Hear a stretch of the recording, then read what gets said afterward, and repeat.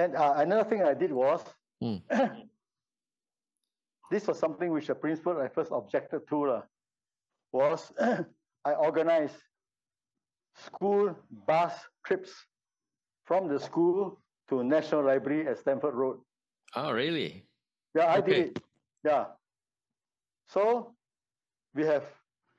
I spoke to the bus driver. I said, can you come back in the afternoon to bring the kids? I'll be in charge, bring them to the National Library, and then from there back. So maybe 2 hours, 2 to 4, something like that. You see. Okay, Mr. Kwok. Our driver is Mr. Leong. I remember him. Very nice guy also. So I brought the kids to National Library, and among these kids were my team of ball players, basketball and volleyball. And I come back in the morning, different busloads of boys, because these boys or these girls also from the afternoon session will come down to this in the morning, go to National Library. Mm. So I introduced this, and I also told them, I said, you are in my team, you are in our school's team, but I must warn you, your schoolwork comes first before your games. I want to tell you this, if any teachers in the other subjects tell me that you are not paying attention, I will have to ask you to please leave the team. Mm. So I do things like this. So that was how we managed to have winning teams. Why? So the student went to the National Library for their reading and their schoolwork. To borrow books. To borrow books. Okay. And then I taught them to borrow the books from the sports section for those players. Oh, okay. And then, or else, the girls or other guys can borrow whatever they want. I introduced them also to books, famous books for kids. For example, my childhood authors was a man called Jack London. London, the capital of England. Mm-mm. He wrote stories such as The Call of the Wild. Yeah. I White remember that. Fangs. White Fang, yeah. The wolf, right? Yeah, so I encouraged them to borrow books. And they borrowed. And then Mrs. Koo found that, wow. And I also told them what had been happening. And she gave full encouragement. She said she can find funds to pay for these bus rides. Mm. Okay. So that's what we did. School work, classroom work, games, all must combine together. Mm-hmm. Since we're on the topic of the National Library, which is of course long gone, any memories of that old building? Yes, that old building. Mm. Those days when I was in secondary school, we had to pay $5 to join. $5, now it's free. Now, those days, $5. And must first apply using a card. And must get parents' signature plus $5, plus the parents' iCard. So, I did something wrong, I must confess. But which I told my other kids already. I stole my mother's iCard. I know where she kept it. I just signed.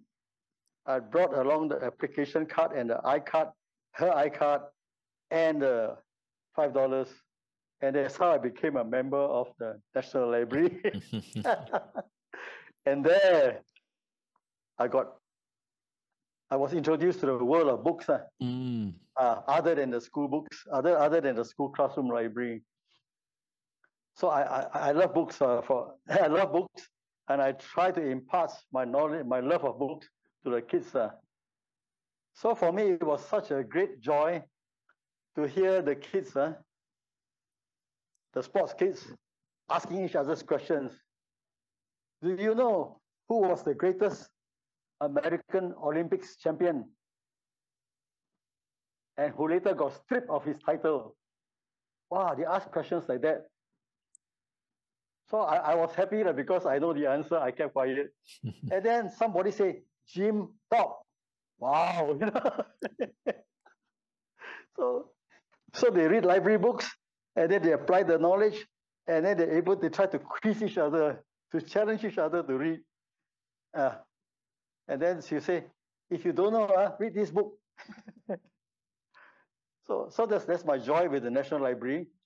And National Library is another very important location of it is outside the library. There's a small shack where they sell makan, like a small kopitiam lah.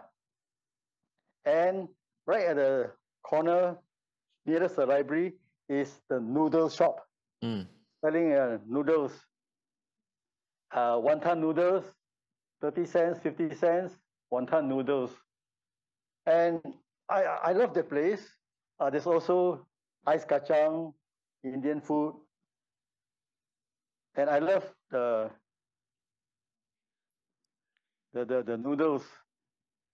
And during my first year of teaching in Kwok Avenue School, 1966, I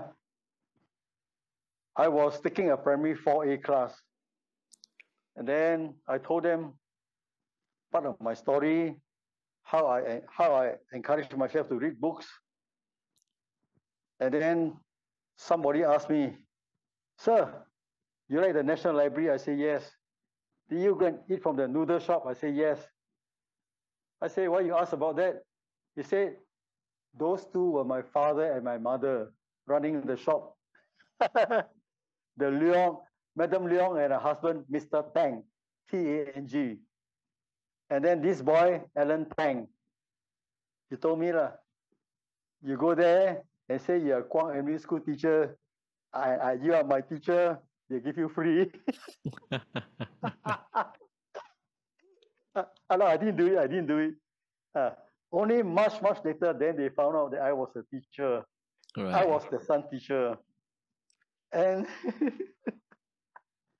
that was when Alan wanted me to be his MC at his wedding. And then introduced me to his parents. And the parents say, 呢個係阿郭先生啊。哎呀，你唔早早講啊，郭先生。我話唔使講噶，Alan 又係好仔，我係教師咧，互相鼓勵啦，等於係 mutual encouragement 啊。Alan 話你係好先生，我 OK， 唔好講啊。So I went on to become his MC for his wedding. So these are my memories of the library. And of course, it was there that I learned to read books by Jack London. Do you think we should have kept it, the National Library? Yeah, I mean, sentimental reasons should keep it. But then as I compare the old National Library to the new one, all the facilities, I don't think the old National Library can keep. So sentimentally, yes, should. But, well, things must move on. We must improve. And the National Library Board, libraries all over Singapore, we can borrow from one library and then return to another library, as long as it's under the NLB. So, which is very good. So, yeah, that's it lah. Some things cannot be kept lah.